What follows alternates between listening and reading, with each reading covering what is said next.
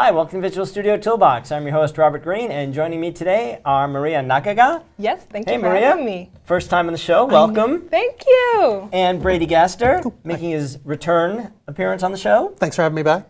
And we're going to talk about the SmartHotel360 app. This was the app that we used at Connect back in November, which is our annual event to introduce all kinds of goodness. And this app was shown at Connect, and the source code is all available on GitHub. Yes, it is. And we're doing a number of episodes where we talk about various pieces of the application. So last time, Erica Early and I did kind of the broad overview, and starting today, we're going to do some deep dives. And today, we're going to talk about the web app side of this. And so just to review, this is it. We've got the web app here, public web app running up in Azure, written with ASP Core. Which calls an Azure function to do some really cool stuff that we're going to look at. And then talks to a bunch of services. So booking a room and searching for rooms and all that stuff is running in microservices in a Kubernetes cluster. We're going to do a separate episode on that part of it. So I just want to make sure that we understand that that type of stuff we're not going to cover today. We're going to talk about the website, which makes those calls. And we're going to talk about the Azure functions, and we're going to look at some code and see what it does, yeah? Yeah, sounds great. All right. And really what this demo kind of shows is kind of the lay of the land. It really kind of goes through a lot of the different components that we talked about at Connect. We're obviously talking about serverless functions. Yes. We're saving data and retrieving it from Cosmos DB database. And we're also using some really awesome APIs in cognitive services like the computer vision API. We've actually got a tab open if you're interested in reading the documentation for the Cognitive Services Vision API. Here's the product information, and of course we have awesome documentation on docs.ms.com for everything, all the different Azure APIs and SDKs you could ever think of or didn't even know existed. And this is, just to reiterate, that this is all shipping code. This isn't futures. This isn't stuff that's coming down the pike. Everything we're going to show, everything we're going to do is available today. Available today. We're using Visual Studio 2017, latest refresh. You can download it and party on it all you want to. But with that, I'd like to let you kind of introduce what we're doing here and talk about this ASP.NET and React app that we built for the demo. So this is the app that we built, and I'm going to open it up. And this is a booking app. And it's something that people can relate to pretty much if you travel a lot for work. And this is a real-world example. Real-world, there are probably solutions that are just like this. So what I'm going to walk you through is the ASP.NET Core 2.0 application. So this is all built in ASP.NET Core 2.0, which is our cross-platform open source framework. And one of my favorite things about ASP.NET Core is, one, of course, it's open source. I can use it, and I can contribute to it, which is great. It's cross-platform, where it works on my machine, will also work on your machine, which is brilliant.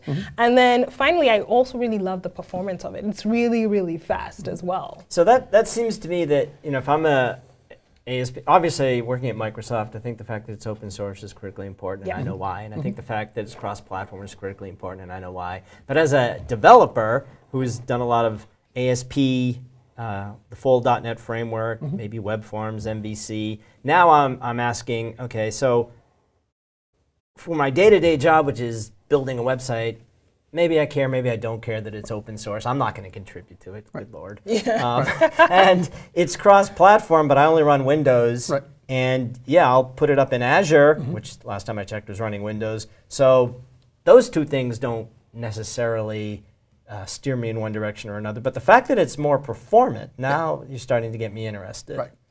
And if you wanted to have a full, a containerized environment, you could put an ASP.NET Core app inside of a Linux container because it'll run on that platform as well. So if you go down that route of containers and you're going to run Windows containers, okay, the fact that it runs on Linux doesn't interest you. But if you're choose to or guided to choose Linux containers, then the fact that you wrote it in Core means it'll just go there. You don't have to do anything different. So, and even better, if you don't want to rewrite your existing ASP.NET application in Core, if it's just working great and you don't need to change it around, you can actually bring that application up into App Service or into a Service Fabric or some sort of container environment in Azure and run it there as well, and then extend it using things like serverless functions and anything else you want.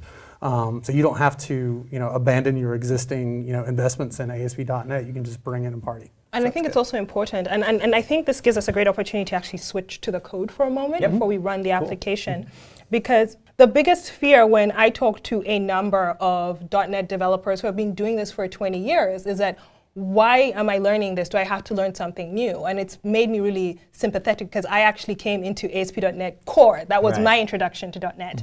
But if you look at the controller, if you actually look at it, this does look like an app you have today, right? You have your controllers, right? You have your models and your views. Like, it isn't different. We aren't calling it any different. It's not like now all of a sudden we have this thing called HTML pages, and then you have to put everything in there. MVC is still MVC. MVC Razor is still MVC. Razor. The pattern will not change, and that's a good question. That is a thing. Like, I've invested all this time in getting to know Razor. Does Razor still exist? Yes, it does, right? So if you actually go over to the page, you have, maybe we don't have Razor in this particular, yeah, we do. It does exist. It does exist. It does exist. Okay. So, like, just not to panic. So I always tell people, do not panic. You are not learning a new skill. You're just enhancing the places that you can take your application. Right. And then this app uses React for the client side. We've done Angular before. This one's written in React. Yeah, so you could use jQuery, doesn't matter. And really what we're doing, if you look at that architecture, what you've got is this public web app is actually making calls into a back-end containerized infrastructure. And a lot of those calls are actually being made through the React.js libraries. If you wanted to use Angular, you could do that as well. If you wanted to use Vue, you could do that? You could do whatever you want. If you want to create a fork of this and change it from React to Vue or to Angular, feel free. We'd love to have a couple of different versions of it. Yeah, ASP.NET Core is flexible now. Exactly. Completely flexible. You can do whatever you want. Be flexible happy. and fast. Yes.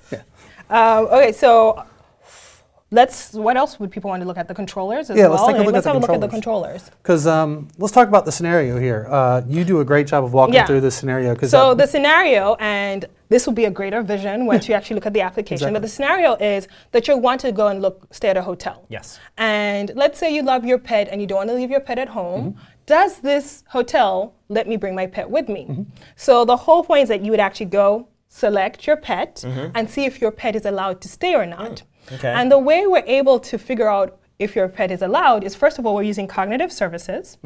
Right? And cognitive services using the Vision API is able to say with extreme detail, it's actually quite spooky and scary, if it is an acceptable pet. So you can actually set the premise of. And the website knows this because what happens is it's like you can actually see here what we're doing is we'll upload an image and save that into So from the website, I'm going to upload an image of my pet. Exactly. And the Vision service is going to be able to determine like what kind of a pet it is. What kind of pet it is. Right. So it takes a look. So this document that's currently on screen right here, you can see here that we've got a property called message, and message is equal to null. Let's back up. What are we looking at right now? This is actually the Cosmos DB data that we've saved in previous uploads that we've done. So to back up, so in the browser, I'm going to upload a picture of my pet. Exactly. Which is going to go into Azure. Right.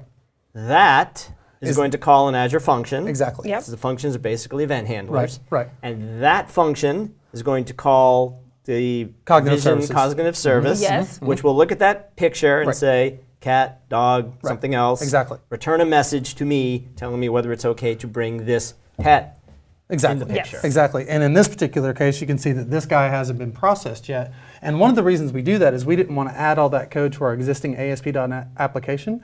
The pets thing was like a feature we wanted to add later on. So, so you could have, right? You could have, but you don't have to. Right. You could use something like functions or a back-end service to do that processing for you, so you don't have to make so many And that tweaks. way, if I upload a picture of the pet from my mobile app, I only have to write the code once, not have it in two different places. That's exactly right.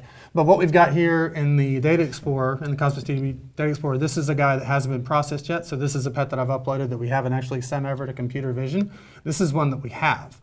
So if I click on the second island right here, you'll see we've got this message, a brown and white dog lying on the ground. So this is a case where we've actually uploaded an image. So let's give this a shot and see if this actually works out. Let's go and see what happens. All right. Okay. So let's go over the website and go walk through the experience. So I am going back home to New York. So let's see. I don't know why I'd need a hotel. Maybe I don't. Maybe they're renovating your awesome apartment. Yes, they're renovating my awesome apartment. Good. And I'm going to select the dates and I click apply. And it tells me, are you bringing a pet? And I'm like, of course I am. So let's see what happens when I bring my cat. And I noticed that hotels don't really like cats, so they're biased. But let's see what happens. So I'm going to upload a picture of my cat. And now it's processing it using Cognitive Services Vision API. And then go ahead and hit F5. And if I hit F5, OK. So the code we're looking at right now is the Azure function code, which we are debugging from inside Visual Studio. Exactly. Very cool. Really cool. And if you look over here and you look at the tags that it's fetched. Okay, is allowed, contains dog. All right. So if you look at the level of description of what it brings back, it's a cat sitting. It's an animal, a mammal, gray, taupe, looking. And I was like, this is a bit spooky about how much it gives you an actual sentence describing the image. But as you can see, we're looking for one specific tag, which is dog. Dog. Which means we're probably not going to have a favorable result here. So if you click it. I can't click from over here. I know, when we have too many hands on the tools. Go ahead and hit F5 one more time. All right. We'll let everything process. And if we were to flip back to the, kill that. Yep. Oh, just let it keep running. Go back to the code. Yeah, it's stuck on the 4. Yeah, just take that breakpoint off. All righty. And then hit F5. There we go. Oh. Mouse issues. There we've we been go. setting breakpoints. Too many breakpoints. We've been debugging this too much. Yeah, we've been debugging it quite a bit. No such thing as too many breakpoints. That's true. That's true. So that should have finished running, and once that's finished running, you'll see that we have an error here. Yeah, so there. Look at the words that came back, and it had so many. It had mammal, it had gray. A cat that is looking at the camera. Very specific, so to the point. Try that again and upload. I can't click from here. I will do the clicking. Do not worry. Let me click. Let me do the clicking. Be my demo goddess.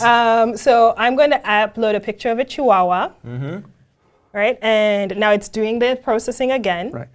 Let's see if we can see what's happening in the back. And the other cool thing about this now is the website has a picture of your dog. Isn't that cool? So when you come to the hotel, they can say, well, that's not the dog you registered. Yes. You registered a Chihuahua. You brought a Great Dane. Right. Exactly. That's going to cost more. Right. Exactly. Exactly.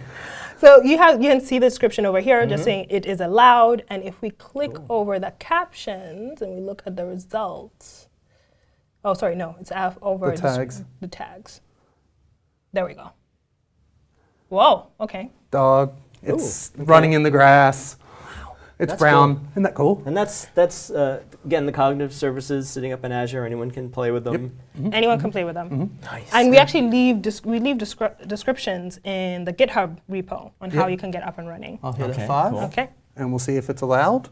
Let's go back over here. And there you go. There we go. But it wasn't carrying a frisbee, but you know, close enough. Close enough. So it was a dog. Exactly. It was a dog, and it was in the distance, and they figured it out. Exactly. So if we wanted to, we could go in and we could change the tag we're looking for and make it small, republish our function, and then any small animal will show up. And then if you bring a big animal, as you said, you'll say this isn't what you uploaded. Right. Okay. Interesting. One last thing I think we should show is where is this trigger actually happening in the code? Yeah, totally. That's a big one. That's a big one. So in the code, and I hope it is... And again, this is the function code. Yes. So if you are downloading it and you're using our repo, it will be the pet checker function. Okay. Yeah. There we go. There we go. So this is where we're calling the trigger. Got it. Right? Yeah. So the trigger that we're looking for is the Cosmos DB trigger. So as you upload the picture, it's triggering a function, which calls a Cosmos DB trigger. And it's Cosmos DB because it's a picture. It's not relational data. Otherwise, you could use we have a bunch SQL. of we have a lot of different document types. Like we have a document type for doing sentiment analysis, where we're actually using cognitive services to analyze tweets. We have this information, which is a series of tags that comes back from cognitive services that we can then just store in our database. But we went kind of with a document approach. If you wanted to go with a SQL approach, that would be fine too. Yeah. Do that. But for this scenario, it just made sense to do more of like a... And this is an awesome new feature that we have. Functions you could trigger easily from a queue or from a blob or from a table that got updated. The Cosmos DB trigger is one of the newest triggers in the functions arsenal. So cool. It's pretty cool. It's pretty cool. But that's kind of the end-to-end, kind of the flow of the public web app, and one of my favorite features. Nice. It's pretty cool. Yeah. Cool. Try it at home with a teacup pig and tell us what you see. So pretty straightforward. Very which is good news. ASP Core, we talked about why. We looked at a little bit of the code written in React. We're not going to do a deep dive on React on this show. We may come back and do one if we can find someone well-versed enough who wants to get on camera and do the deep dive of the actual React. We could ping John Popper or Burke Holland. Yeah, they could do that, okay. yes. Yeah, that'd be great. Because that would be kind of fun to actually look at the React code and walk through how it all works. Actually, one of the creators for Vue actually works at Microsoft now. Oh, cool. Oh, there we He's go. on the Edge All team. Nice. Yeah, so Okay. plenty of people. Yeah. Cool, but as we said, you could do the client side in Angular or anything else you wanted Anything else? Yeah, Angular, Vue. Vue. I have to keep bringing. And then we didn't look at a lot of the code that does things like searching and booking and stuff like that, because it's all running in containers, and we're going to do a separate episode on that. Which, another thing that we also have to remember, when people are watching this episodes, it does relate to different developer teams within their company and how they can work separately on one application. So Yeah. I'm looking forward to seeing the whole series. Yeah, that's actually an interesting point. Go back to the architecture diagram. That's a very interesting point. Because you could have the web team. You're obviously going to have the mobile client team. You have the web team. You might have the Azure team, and then for each of these individual pieces, bookings, suggestions, notifications, maybe they're all using C# and .NET, but maybe not. Right? So you might have some folks, the Java guys that are doing notifications and sentiment are writing that. Or in this case, they are. Oh, I could say maybe they are. I could use the real ones. Tasks and reviews are in Java. Suggestions and sentiment are in Node. Everything else is in Core. Exactly. Right. Which I think is beautiful. Again, it's kind of sort of the microservices approach is that each piece could be written by a different team, and then you as the web guy making calls to that just need to know, what endpoint do I hit? Exactly. Right? RESTful API. What endpoint do I hit? I don't care what is written in. I just want. What do I send? What's going to come back? Does it work? Who do I go yell at when it doesn't? And that's what I care about. Exactly. And the other part that a lot of our customers care about, I definitely care about, is like, how do you get all that up into Azure? Well, you could use our DevOps tools, all of our great VSTS tools. You can publish containers, package everything up, ship it up to the cloud just by doing a commit. And if you were to also tie in, we had a kind of a side demo of this that we talked about doing, where you can actually attach an App Insights instance to your app service running in Azure, and then you can attach that to a VSTS backend. So I could actually go into the portal. This is kind of what we were talking about doing. It took too long, so we didn't do it. But what we were kind of thinking about doing was, I want to go and create a work item for myself because I want to allow all small animals. That work item, you could do it directly in the portal and it would flow all the way through. And then when you do a commit, you could reference it, the build happens, and you got the full end-to-end work life cycle. So it's great. Nice. All right, cool. Awesome. All right. Thanks for doing this. Cool. Thanks a lot for the time. All right, hope you guys found that helpful. Go check out the code, play around with it. Let us know how much more of a deep dive you might want us to do on this. And we will see you next time on Visual Studio Toolbox.